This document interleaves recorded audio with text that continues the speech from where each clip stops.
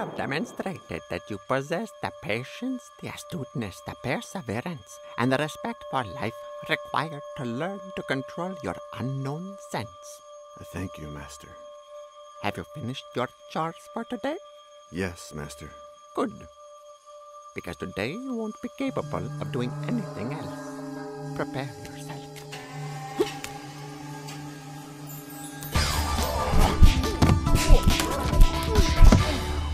Forget you have eyes and open your unknown sense. Prepare yourself.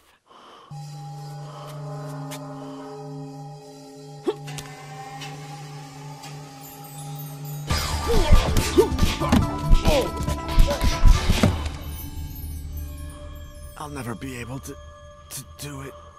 Never doesn't exist. Patience, yes. This time you lasted 1 second longer. Prepare yourself.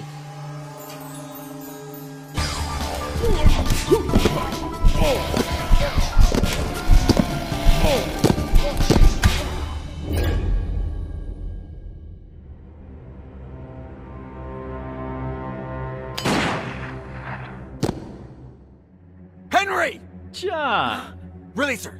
Not yet. First, you're going to make me immortal. Not on your life. Such rancor. And what about her? No! Ah! You have 20 minutes to prepare the potion. Half hour at most. Your sainted mother has brought everything a good alchemist could possibly need. Right, Doctor?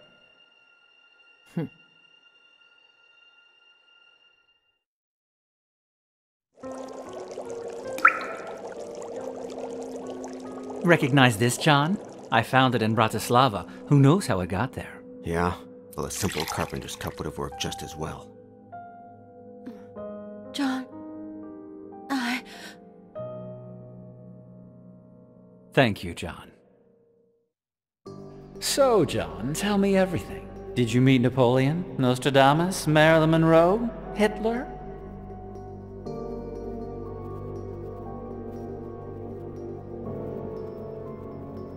Oh, yes, Henry. Sherlock Holmes and Don Quixote. Mickey Mouse and I used to have dinner together every Wednesday night.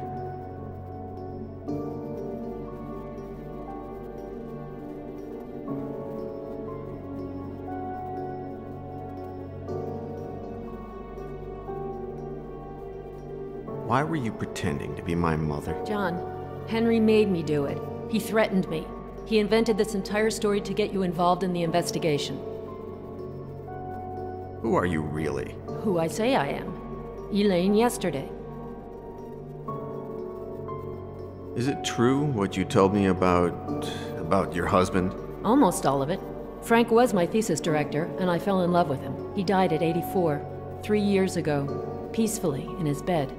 Not in Cadway Station, like I told you. Henry invented that story and had me tell it to you. Are you really an expert on medieval sects? All the books and articles written by Frank and myself that you read were authentic. How did you get involved in all this?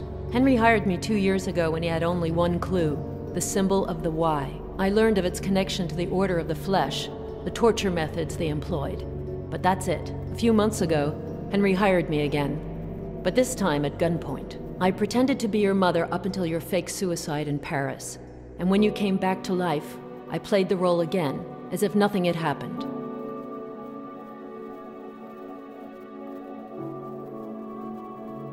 What do you get out of all this? I stay alive. If Pauline comes back to life, we'll all drink from this chalice.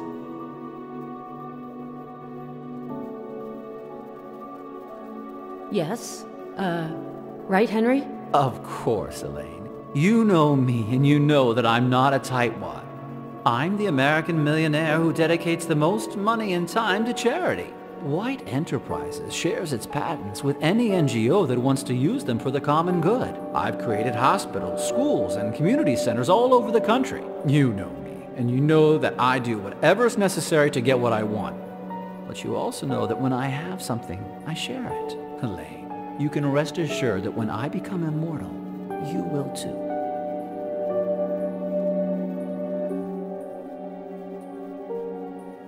How long were you torturing me in that room? From the day we took you there, 2 years went by. But I missed out on the first month, thanks to you. That scar, does it hurt? Only when it's gonna rain. The doctors that Henry hired were the best. In less capable hands, I would have never made it. Did you enjoy torturing me? Yes, it made me feel good. Powerful, dangerous, fulfilled. Revenge is addictive. Did you ever feel guilty about it? One day, around a year after you got there, you'd passed out after I broke several of your ribs with the baseball bat. You woke up and asked, "Do you know what your name is?" I said, and I quote, "My name is Samuel. Samuel Cooper." You said only this, "You're lucky, Samuel. It was weeks before I tortured you again." What do you think Henry will do if the potion works? Will he let you drink it? Henry is my best friend. And well, isn't that right, Henry? I'm your only friend, Cooper. The only one. But, do you know what? You're also my only friend. My life began at the same time yours did. In the university. The day we teamed up to kill Ralph Martinson. Nobody could understand how we got along so well.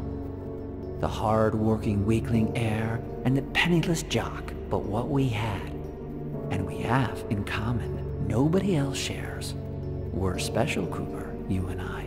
How could I face immortality without you, Cooper?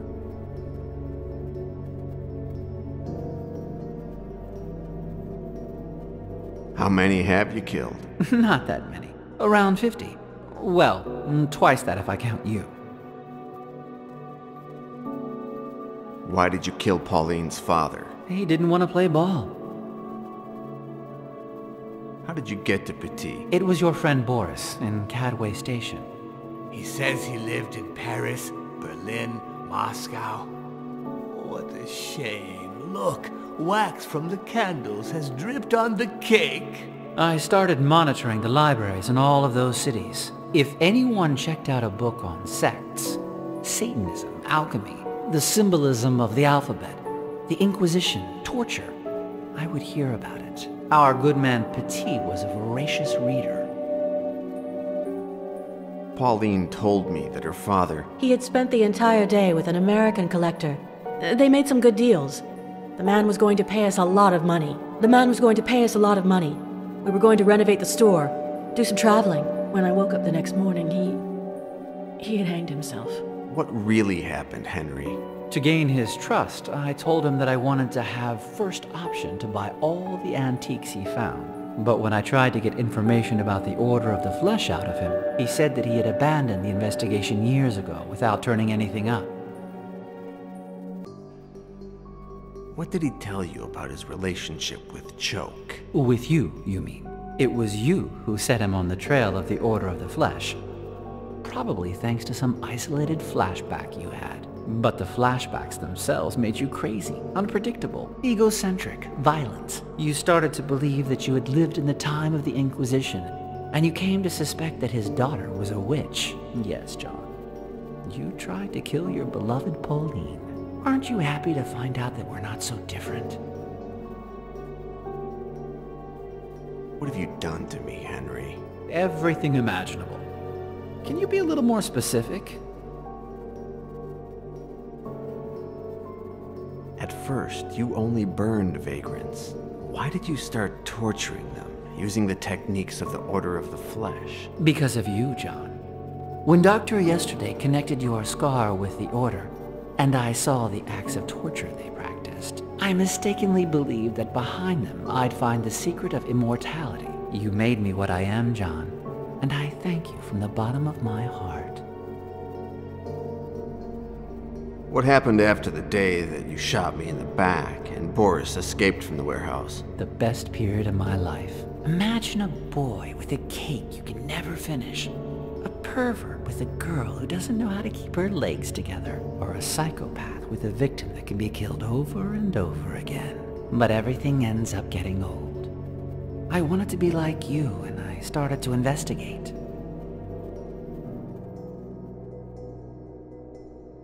How did it occur to you to hire me to investigate the Order of the Flesh? Your flashbacks were what did it.